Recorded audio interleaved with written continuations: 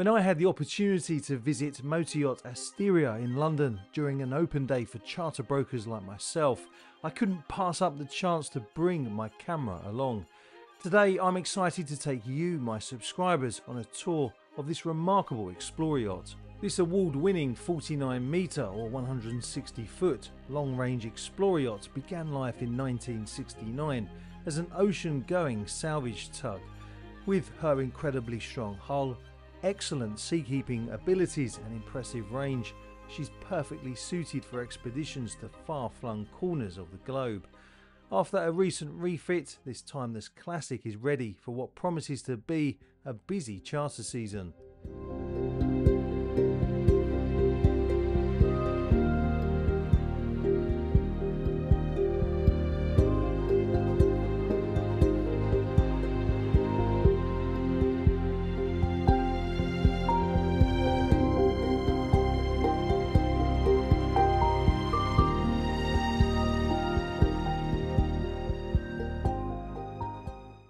Welcome back to the channel. You join me in a sunny London aboard one of my favourite Explorer yachts. I've really been looking forward to coming on board this boat and showing you around. I've only got about 30 minutes. There are other charter brokers and guests on board, so I'm going to have to dodge them as I show you around.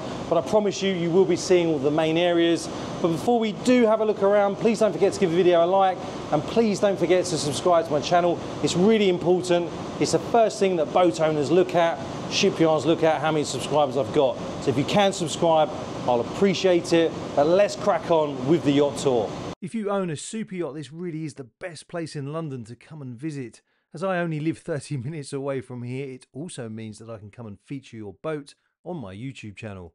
Today I'm on board Asteria, a true Explorer yacht. I've been on board now for a few hours. I've been shown around by the owner and the captain, and it's a boat that I've been following for a long time, and it's one that I've wanted to get on board for a long time, and I'm really looking forward to showing you around this very, very capable Explorer yacht. Of course, starting on the main deck aft, I have a great seating area over here. The owner was telling me that he spends a lot of time here with his family. It's a great place to be on board, to enjoy that fantastic view, especially when you're underway and you're protected from the elements, tucked away down here. As you can see, we've got a seating area over there on the port side, and of course all of the main bollards as well. As you can see at the moment, we're actually tied up to a buoy. We've got a buoy aft and another buoy off the bow. I'll show you that in a second.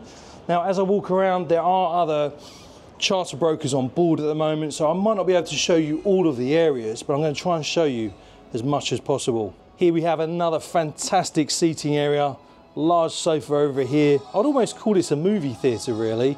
Of course, big windows, so we've got lots of natural light coming into this area. And of course, check out that huge TV. Look at the size of that, a true movie theatre. The footage that you can see at the moment was actually filmed by the owner, and I think, to be honest, that is some pretty good drone shots. Right, let's continue forward into a more formal dining area here. Of course, you can see the big dining table in the middle. You comfortably seat 10 people around this dining table, and again, look, large windows over there on the port side, giving you a great view of London. HMS President over there. And those of you who subscribe to my channel will know how much of an affiliation I feel to anything Royal Navy or Matlow affiliated. So yeah, it's quite a special moment to be on board this boat in the Thames, right next to HMS President. In fact, I'll show you that mirror. I'll chop off a Royal Navy salute for you. There we go. Right, so let's move forward now. I'm not going to go into the galley, but the galley is over there on the port side. After the other guests left, I did manage to have a look around the galley because I knew that you, my subscribers, probably would not forgive me if I didn't show you in here. They've been cooking up some fantastic food for us today. And over here, look, if I show you on the starboard side deck, actually, if I walk back here, again, look, check out that view. If you own a boat and you're thinking of somewhere to go in London, this is the perfect place to tie up. Behind this door, have all the dive equipment. Open this up. Yeah, check out that. I mean, I'm not exactly a pro when it comes to diving, but I'm sure many of you who are watching this are. and you'll know exactly how serious all this gear is in there. Right, let's shut that back up, head back onto the main deck, and we'll continue forward so I can show you some of the cabins. Another entrance over there on the port side into the galley. Over here on the starboard side have a day head, one of the day heads. As we move forward, take you into the first cabin, which is a twin cabin. And again, the owner was telling me this cabin can be very popular on board because she's amidships, and when you're in the rough stuff, this is a great place to get some decent sleep because you've got less motion from the boat as she's ploughing through those big seas, which is exactly what this boat is obviously designed for. Of course, we have the ensuite with a shower. Now, I'm not going to call that a sink because in my last video I did, and somebody pointed out it's not a sink, it's a hand basin. So there we have a hand basin, and of course the study area over there as well. Let's head back out, continue forward, trying to remember what's in here. This is storage for the luggage. So when this boat is on charter, all the luggage can be stowed away in here. I can imagine that is quite handy for the crew rather than having to sink down into the lower decks to go and retrieve and stow away all the luggage. So yeah, that's a nice touch. But look, as you walk around here, as you can see, there's plenty to hold on to when you're making your way around the boat during rough weather transits. So over here on the port side, another cabin, of course, and you can, if you want to, either use this as a double or as a single. Got the reading lights on the bulkhead there, and obviously all of your sockets for your electrical items such as your iPad. You can plug all them in, obviously, and of course you've got 3 large portholes. So again, lots of natural light coming into this area, plenty of space. Another area where you can set up your laptop and crack on with your work when you're underway. And of course, this cabin does have an ensuite as well. Another hand basin over there on the port side. Another large porthole. You cannot open these portholes. Something to do with the classification or the class of the boat. So you can't actually open them up. But as you can imagine, all of the cabins on this boat benefit from air conditioning and from heating as well. And it's a very quiet boat. Obviously a big, thick steel hull. Really, really well-built superstructure.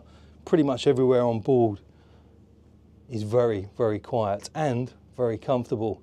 So of course over here on the starboard side, another double cabin, another work area over there, and again look, 3 large portholes, and I'll show you the ensuite again.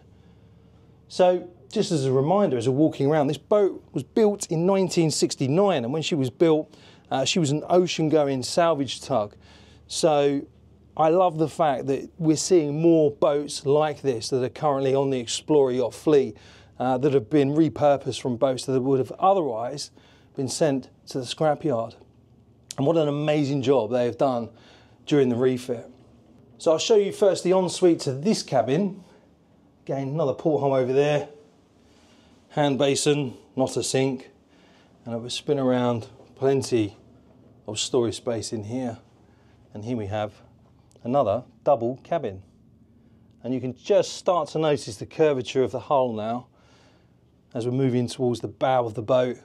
But again, we've got 3 large portholes over there on the starboard side, and I'll show you the cabin over on the port side, but it's pretty much the same layout as that cabin. But here we go, another double. There's lots of headroom in all of these cabins as well. I'd probably say maybe about 7 feet of headroom. Hazard a guess. Look, all your sockets over there for all your electrical gadgets or whatever else you're going to be bringing on board during your charter. I'm going to spin around now, head back aft, and here we go. Look, I'll show you the ensuite for this cabin as well.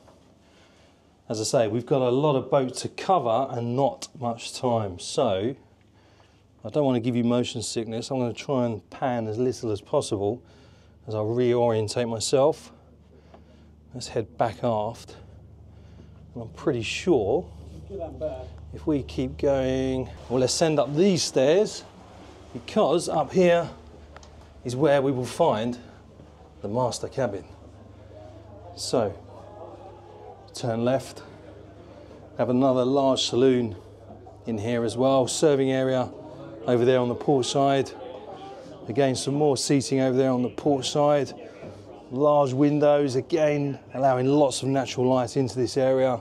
And of course, if you want to, you can shut those blinds so you can darken this area down. But again, over there, look, all that seating over there on the starboard side. Some more modular seating amidships. And there is another view of the bar. Right, that's one of the tenders on the port side deck. We'll have a better look at that in a moment. But first, oh. How you doing? Let's jump out here actually. There we go. Again, another tender deck over here on the starboard side. As you can see at the moment, we currently have no fewer than 3 ribs here. So the main tender, the tender that brought us on board, that is where the main tender is normally stowed, and these ribs are actually stowed up on the helicopter landing pad, and we'll go up there in a second. But first, let me take you up to the bow, and here is where we get access into the owner's cabin as well. But yeah, check out this. This is a view that you definitely want to see. So if you are on this boat on charter and you happen to stumble across some whales and you want to get a good look at them, you just step up here, look, step up these 3 steps and you get a fantastic view. There's the other buoy obviously that we're tied to, and look, I'll give you a quick second to take in the scenery of Tower Hamlets. There's HMS President again, obviously City of London over there. Over there is St Catherine's Dock, a very, very nice marina over there as well. If you've got a smaller boat and you're looking for somewhere to come and visit when you're in London, St Catherine's Dock, which is over there, the entrance is over there, is a fantastic place to come and stay. And over there, obviously, have the Isle of Dogs, Canary Wharf. But yeah, South London over on the starboard side and North London over on the port side. Let me just spin around again so I can show you the superstructure. Portuguese bridge all the way around the bridge, and notice as well they do have a spotlight on the port side, another one over there on the starboard side as well. But we're going to go up to the sun deck in a minute, but first let me take you back down aft, and look, you can really notice the shear on this boat as well as we head back aft to find the entrance from the main deck into the owner's cabin, which is right here. There we go. Open this up, quickly show you in here. Here we have the full beam owner's suite. Again, loads of deck space in here, massive queen size bed, big retractable TV over there on the bulkhead there. And of course, what a view, what a fantastic view you get. Of course, as you would expect, being the master cabin. I love the LED feature there, the LED light feature recessed into the overhead. Nice lounging area over there on the port side. And let's head aft and I'll show you into the ensuite. Walk-in wardrobe here, so plenty of space, both hanging locker space and drawer space over here as well. And this is the owner's ensuite. So a massive shower there. When I was walking around with the owner a little bit earlier on, he was telling me that he was thinking about turning that into a hammam, which I think is a fantastic idea. Obviously you have a bath over there, double sinks, oh sorry, double hand basins. I must never call them a sink, otherwise I'll get called out for that in the comments. Let's head back into the vast owner's suite. And I'm going to spin around, I'm going to show you where the owner's 2 sons stay in this beautiful cabin here. Got no fewer than 4 large vertical windows in here. But yeah, what a great place for the 2 sons of the owner. And in case you are wondering if your offspring have a tendency to argue like mine, you can close this door, slides across so that can shut, and obviously you can shut that as well. But I love the fact that the owner, when they get up in the morning, the owners can come out onto the starboard side deck through that door there. Right, so let's reorientate myself. Let me take you up onto the wheelhouse now. What's in here? I can't remember. Ah, more storage. But yeah, let's take you up into the business end of this beautiful Explorer yacht. Here we have the wheelhouse, the vast wheelhouse. Check this out. One of the things I love about this wheelhouse is that you've still got the traditional ship's wheel there. And of course, check out that view. You can see the Portuguese bridge running all the way around the wheelhouse. A U-shaped seating area over here on the starboard side. So a great place to come and sit and watch events as they unfold whilst you're underway. And look, we've even got the original telegraph, look, on that bulkhead. If I step out here onto the starboard side deck, you get another view of it.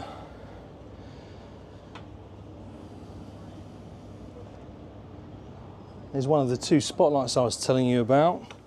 In fact, instead of going through the bridge, just go across the Portuguese bridge. Check that out, and look, we'll have another look at the bow. Really, really spacious, really wide Portuguese bridge. Another docking station over there on the port side. In fact, whilst we're up here, let me take you down and show you. This is the port boat deck, obviously. Beautiful tender there, custom made tender. How you doing? Where you off to? Calais. Where you going? Calais. Calais? Calais, we're refugees, head off. Good luck. Nice to good luck. Cheers.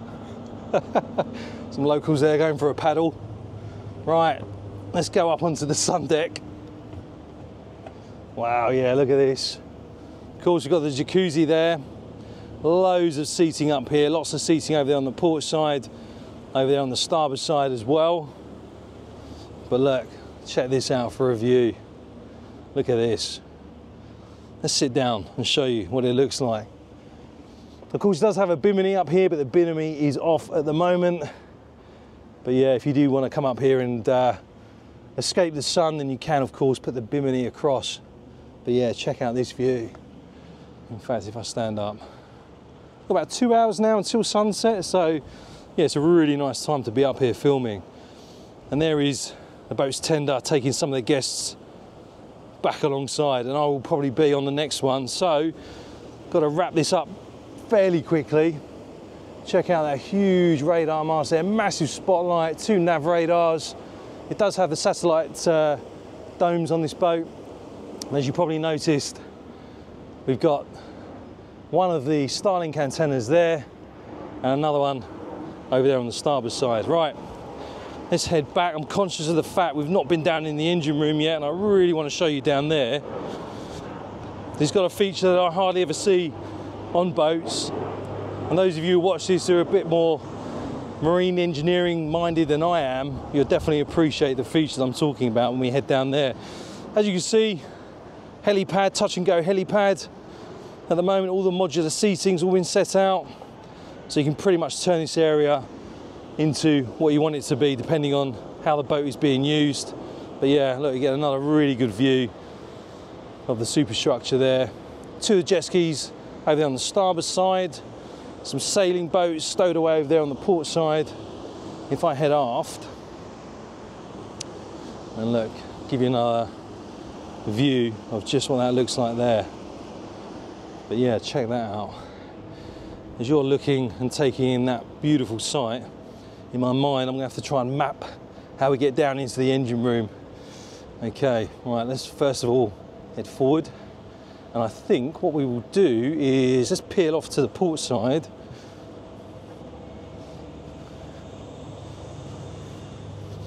The crew as well do an absolutely fantastic job of keeping this area absolutely spotless.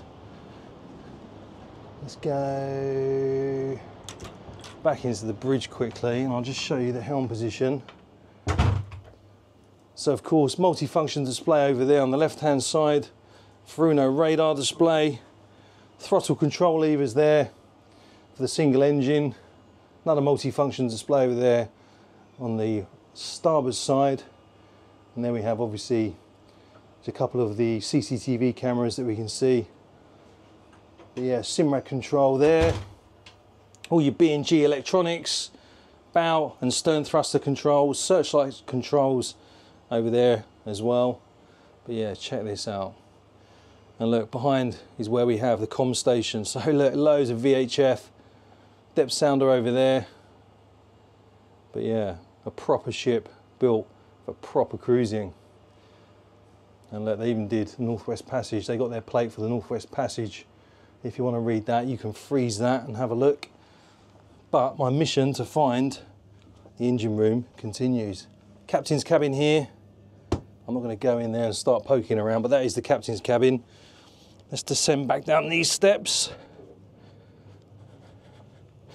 and show you the engine room, if I can find it.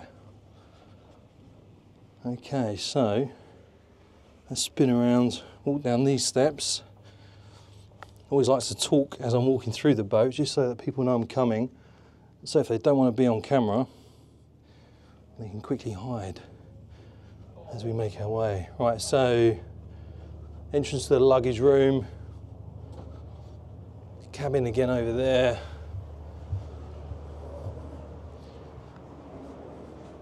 That's the entrance to the galley. Back out onto the side deck. Okay, as you can probably guess, it is typical. Maybe next time I need to come on board with a map. Okay. Ah, yes, here we go. Right, engine room. Let's take you down there and have a quick look around. And that is where we will finish this yacht tour. Again, look, this is where the crew can come and do their thing, the laundry. And plenty of washer dryers on here. And we spin around, head back out here. That is one of the cabins over there on the starboard side. But look, here we have dry storage, and in here, a massive freezer. Massive walk-in freezer, check that out. Oh, it's nice in there. Very tempted to go in there for a couple of minutes, but I'll end up probably locking myself in there. I'm not sure where they're heading to next, but I'm guessing my wife would not be impressed. Right, here we go. Finally found the entrance to the engine room. Watertight door there, look. It slides across in the event of emergency. Ship's control centre over here on the starboard side. And here we have the engine room. Huge engine room. And the first thing you'll notice is this sound box. So the engine is actually behind that sound box. So yeah, all of the hot air is obviously pumped out of there with fresh air pumped in. But it means the engineers on board can do their checks and everything else they need to do in relative quiet actually, and obviously don't have to worry about the heat from the engine. But yeah, this is a huge engine room. Generator over here on the port side. The pumps for the black water tanks. But yeah, look, I'll show you in the window. Look, you can still see the engine. But yeah, it's the first time I've been on a boat, especially an Explorer yacht, where the engine is actually behind the sound box. But if you've seen that before, let me know. It's definitely not something I come across that often. But look, there's one of the exits out of the engine room up there. Of course, we have the prop shaft underneath that cowling. And behind there, we have the shaft alley. So when that is open, obviously you can see the shaft heading all the way to the transom. But again, that is a watertight compartment. And you can see, look, when that needs to shut, you're going to get no water ingress through there in an emergency. But yeah, check this out. It's really split over 2 levels as well, which is very impressive. Look, another telegraph over there. The traditional telegraph that was on the boat when she was originally built back in 1969. But look, so the sound box is actually open, so I can show you the Caterpillar engine. Yeah, check that out. In case you were wondering, Asteria is also equipped with a get-home engine. This auxiliary power system is designed to kick in if the main engine ever fails, which is very unlikely, but it ensures that she can still make it back to port safely. It's a crucial feature for an Explorer yacht like this, especially when venturing to remote, far-flung destinations where reliability is key. But what do you think of this engine room, and have you come across a soundbox before on a private boat? If you have, let me know in the comments below. Thanks for joining me on board. I hope you've enjoyed having a look around as much as I have. It really is a very, very interesting, very capable explorer yacht, really rich history, and it's been an honour to come on board. I'd like to say a massive thank you to the owner for allowing me to come on board and shoot this footage, and to the captain and to the crew for having me on board, and the fantastic food and everything else. I really do appreciate it. If you are interested in chartering this boat or finding out more about this vessel, then please don't forget to click on the link that I'll leave pinned in the comments. I'll leave a link in the video description as well. As many of you know, I have teamed up with a well-known charter broker, so if you are interested in chartering this boat, I personally can help you do that. If you want to reach out to me, then follow the link in the video description and the link in the comments as well. If you've got access to a boat you'd like me to feature on my YouTube channel, feel free to get in contact with me. But until next time, fair winds and following seas. It is also worth pointing out that at the time of making this video and uploading it to my YouTube channel, this beautiful vessel is currently listed for sale. If you'd like to find out more, you know what to do. Click on the link pinned in the comments and reach out to me